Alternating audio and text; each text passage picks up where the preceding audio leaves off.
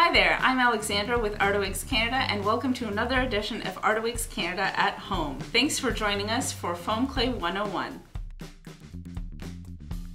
Lumin's Workshop Foam Clay is an air-dry clay that dries to 1/3 of its weight. It comes in gray, white, and black. Lumin's Workshop Foam Clay starts off as a nice, soft, smooth clay. To work with it, all you need is some water and anything that you have on hand.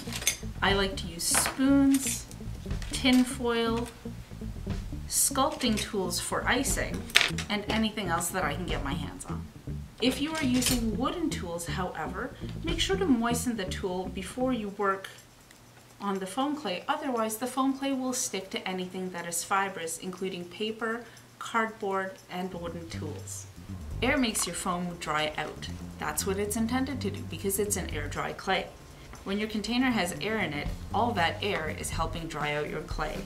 To help keep your clay nice and fresh, simply get some plastic film such as a saran wrap, squish your clay down, and press the skin of plastic over top of your foam clay. Now, the surface of your foam clay is protected from all that air inside the container. And you can store it away without worry that it'll dry out on you. Working time is approximately 25 minutes depending on the humidity of your home. If you have a very dry home, then your working time will be shortened. If your home is relatively humid, it will be somewhat longer. If your foam clay starts to feel dry, all you need to do is just grab a little bit of water and moisten the surface again. If your foam clay starts to feel too firm as you're working with it, simply dip some water onto your fingers and thoroughly mix it back into the clay to get it even softer. You can add excess amounts of water to create sculpting pastes as well, which are really great for creating textures over top of various surfaces.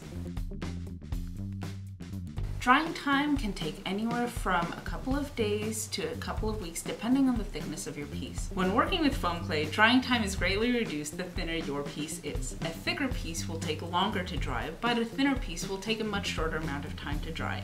If you wish to speed up the drying time of your piece, you can put it in front of a fan, but not a heater. Heating it will not make it dry any faster. What it will do is it will make the air inside it bubble up and make it look all crazy and bubbly and warbly looking. You can also create your own little micro chamber of super dry air. Grab yourself a Tupperware that's big enough to fit the piece that you need. Fill it with a combination of cornstarch, baby powder, talcum powder, silica gel packets, and even rice. All those are designed to suck moisture out of the piece that you have. And you can take your piece, simply lay it in, and that way it's not going to deform in any way because it's in a nice formed area, specially made for it. Seal it back up and stow it away. After a few days, this is going to suck more moisture out of your piece much faster than your regular environment. One question that we've had is, does the foam clay shrink? The answer is yes, but only a small amount. The shrink rate is approximately 5 to 7% depending on the ambient humidity of your environment. As time goes on, your piece will become firmer.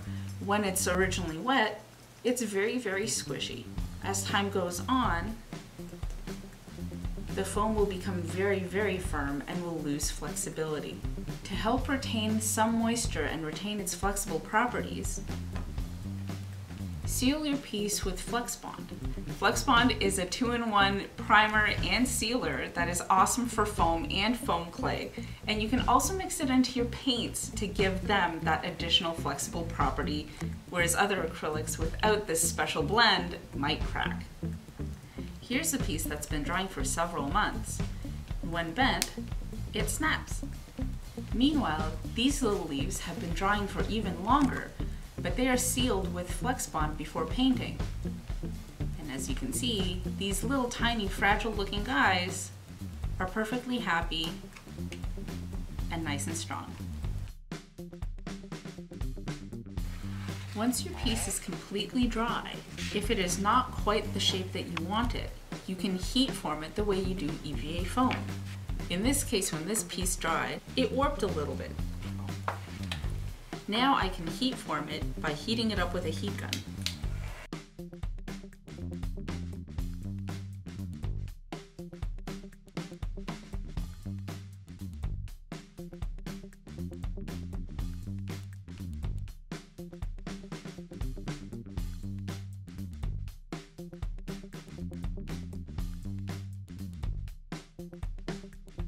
Through the magic of heat, now my piece is much flatter.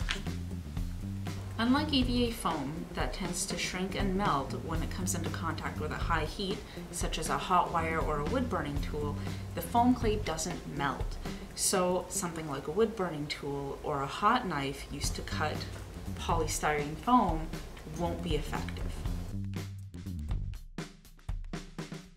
When you want perfectly clean, crisp edges in a very sculpty shape, they don't always start out that way. This is where some sandpaper is all you need. I like to use 220 grit. Don't use your scissors on sandpaper because it can make them dull.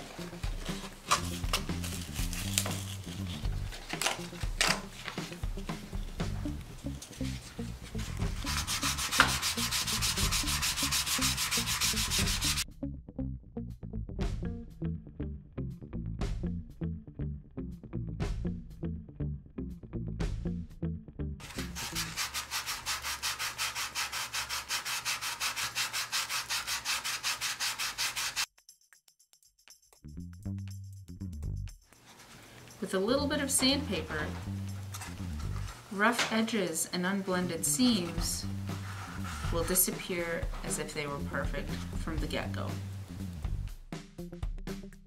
It takes approximately 2 days for the surface to become dry enough for priming and painting, but we recommend giving your piece as long as possible to dry before you start painting it. Sealing your foam clay with a product like Flex Bond or a rubberized spray such as Prosthetics protects your piece and makes sure that your surface is ready for painting and that your acrylic paint will stick flawlessly. Prosthetics does a great job of enhancing textures if you have any on your piece. Prosthetics is a rubberized spray that needs 24 hours to cure before painting. Please do it outside as it is very toxic to breathe in, and it is available at most hardware stores. If flexibility is an important part of your piece, we recommend Flex Bond. Flex Bond is great for sealing small pieces of foam clay onto larger pieces, such as this mask. Each one of these pieces was individually sculpted on a flat surface, contact cemented on once they were dry, and then the whole thing is sealed with Flex Bond. This means that the mask can be flexed, but the tiny pieces will not come off.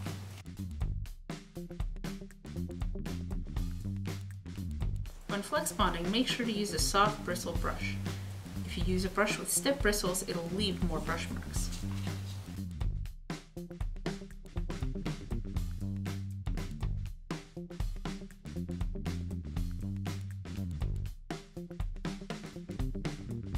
Flex Bond is very thick. That means that as you brush it on, it might leave more brush marks than you intend. If that's the case, you can thin it out with a little bit of water, or apply it in a small area, then take your brush, dip it in water, and gently in a crosswise direction, glide it over the freshly painted Flex Bond. This thins the top coat of the Flex Bond so that it self-levels.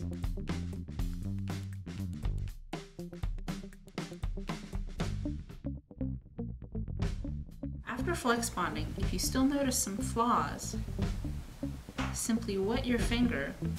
Make sure you don't use too much water because that will actually cause drip marks, and have a sponge readily available so you can sop up any extra water that might be dripping.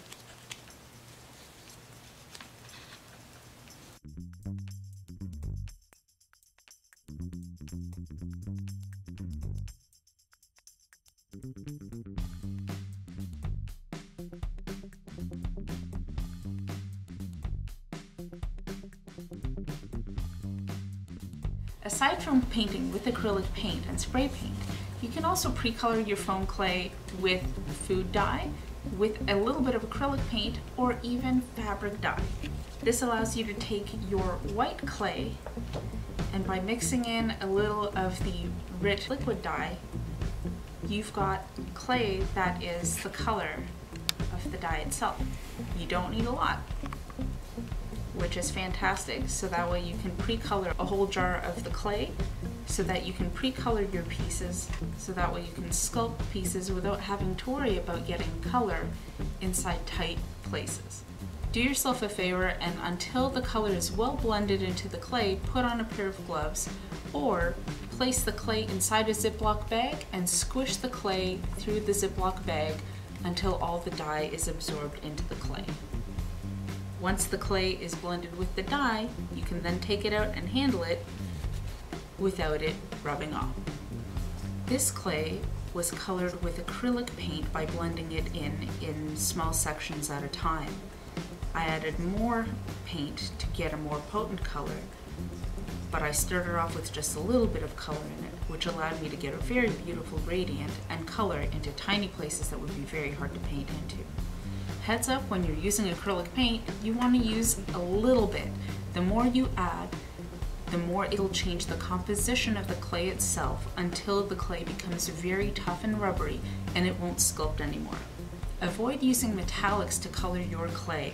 Metallic paints contain plasticizers which turn the clay rubbery very, very quickly. The clay will not become metallic as your paint. Rather, the paint will just get absorbed by the clay and you'll just end up with a hard rubbery mess that is not sculptable. Will it stick? Foam clay can stick to many surfaces, especially if they're porous. It'll stick really well to wood, cardboard, and paper, so watch out where you keep your reference pictures. If you're sticking your foam clay onto pre-existing EVA foam, simply wet your finger a little bit and wet the surface of the foam. You can then sculpt your detail over top of the EVA foam. The water is what makes the foam clay stick to the EVA foam. That way, if you want to sculpt directly onto your piece, you don't need adhesive. If you have small pieces that need to be sculpted away from your main piece, simply contact cement them on when you're ready, and then seal with Flex Bond to make sure that those tiny pieces never pop off. You can use silicone molds to sculpt repeated pieces. For details on how to do this, check out our video down below. There are many different kinds of items you can put underneath your foam clay for structural support. Tin foil, wire, paper forms and paper towels, cardboard, even pool noodles, even thrown out packaging. Whatever you're using as your armature, if you intend for it to stay within the form, don't worry about covering it up. If you need it to come out, you want to make sure that between your armature and the foam clay, you provide some kind of barrier. Check out our video on how we made these Bowsette horns that once they were done are completely hollow. Tin foil holds a really great shape and it's nice and light, so there's no need to scrunch it up to add to the weight. Once you have a form, simply take thin layers of the foam clay and cover it over top.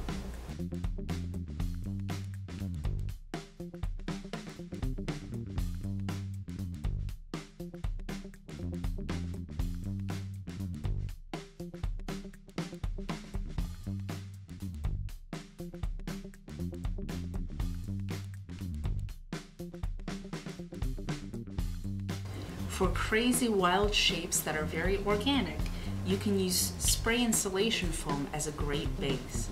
Unfortunately, once you cut into the insulation foam, you'll notice that it's really, really full of bubbles and holes. Foam clay does a wonderful job of filling these in without adding weight. Once filled in and dried, can then be sanded to give your piece a beautiful, smooth finish. One question that we've been asked is, can we use foam clay to create prosthetics? The answer is yes, but You cannot use foam clay anywhere inside the mouth, inside your nose, or inside your ears. Once your foam clay prosthetic is fully sealed, you can use spirit gum, double-sided tape, and other skin-safe adhesives such as Prosthetics to glue it onto your skin. Make sure that you use only cosmetic skin-safe adhesives to glue things onto your skin, and don't use super glue, white glue, or contact cement, and especially not hot glue. Cosplay is fun, but it doesn't need to hurt.